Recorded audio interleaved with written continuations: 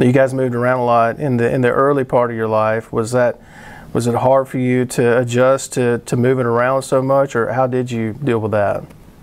I think it became the norm.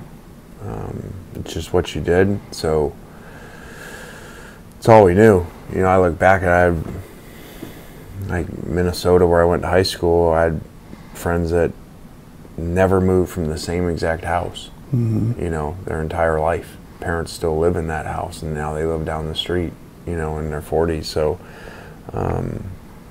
it was a very different life, and that people think it's crazy when I tell it or when I was going through it, but I just didn't know any different. How would you describe yourself as a child? It's a harder question than most of these things. I don't know, I think just moving all over the place, I got used to it, easy to make friends, and kind of become a chameleon to different areas that you go, because you got to fit in, you know.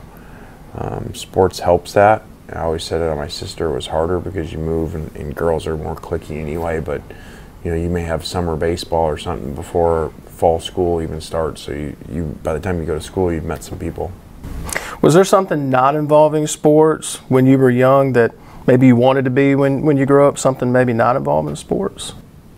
I kind of knew the coaching thing. My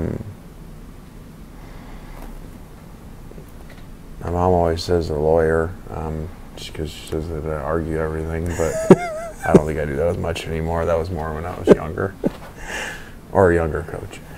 I can see you being a lawyer. I don't maybe think not so anymore. I've calmed down.